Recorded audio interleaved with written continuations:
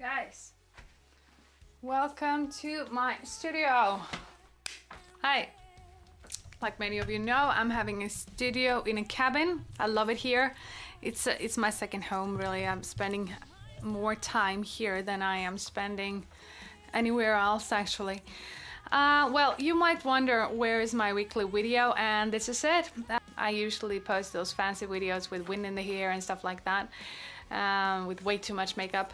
So this video is for all you guys that maybe would like to start up a YouTube channel yourself, and because I'm receiving the questions, what kind of studio gear do you use and why? I will try to answer the why as good as I can. I'm not really a genius when it comes to technical stuff, but a lot can be done with just a lot of research, and that's what I had to do. And I'm blessed to have a lot of great musicians around me today that guides me and help me. So everything I have learned, I will try to put that in a tiny little package for you, and just like, here you go. And this video is also for those who want to know what kind of sound we have in Electronic X1. I'm very happy with it. I've used it since I've started my channel back in 2015, and so I will sing Pretty Reckless for you a little later, but anyway, I'm going to sing it, and the only thing I will show you that as well. I will put up some reverb and just do almost nothing to it, and I'm going to use that file in this video, so it's going to be live like that, and I hope you will like it. Okay, so I'll starting, and to start with my music software, I'm using Mixcraft 7. You know, when you're starting up a channel, whether it's for vlogging, for makeup tutorials, or music, or whatever, it's important to have some kind of sound editing program, right? So whatever you prefer. I happen to start with Mixcraft 7, which is when you don't really know that much about sound and how to edit yourself. I've been working a lot of studios, like not working, but been there, singing, doing my thing, and leaving. So I wasn't really familiar in that landscape. So I just took whatever was, you know, revealed itself for me that was available. I don't even remember if I downloaded it illegally. I'm using for light at this moment. I'm using two harsh lights, you know, the very sharp light, and one softbox. So this is a softbox, the white umbrella, and two of these lamps right here with that foley in it. I'm so terrible at making YouTube videos like that. There we go. So this is what I'm using. And these are the headphones that I'm using. You can type those letters in and you will find them. They are incredible. I bring them with me wherever I go. So whether I am sitting on an airplane and listening to music over a longer period of time, I bring these with me. They are brilliant. So check that out.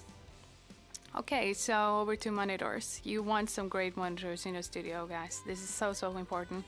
Let's say that you're mixing a song in regular speakers at home in your studio, and these speakers are pumping out too much bass and too much high end. And when your room is, then your room is causing frequency to sound even more quiet. So you do the best out of the mix to create the perfect mix at home like that, right? And then you're sending the mix over to friends of yours who have different kinds of speakers, different kinds of rooms, and maybe your buddy loves bass and stuff like that, you know. And the mix is going to sound totally different in their speakers. So that's the favor that great monitors do for you. It puts together all of these speakers and makes the perfect mix for you. So I really recommend to maybe put a little bit of money into great speakers, and besides that, you can make it with less, you know. In the very beginning of my YouTube journey, I used home speakers, like regular speakers, but trust me, you better upgrade that. Hey guys, hope you enjoy it. And if you don't, fuck off. I'm with me, Leo Pena. Hope you enjoy it. Yeah. There we go.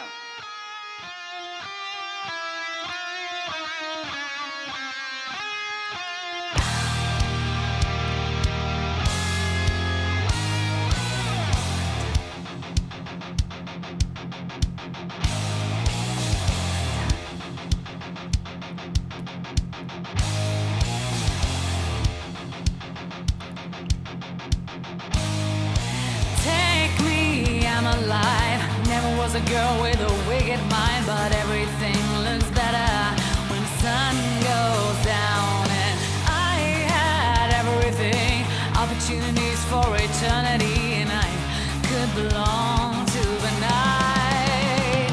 Then your eyes, I can see it in your eyes, your eyes. You make me wanna die, never be good enough.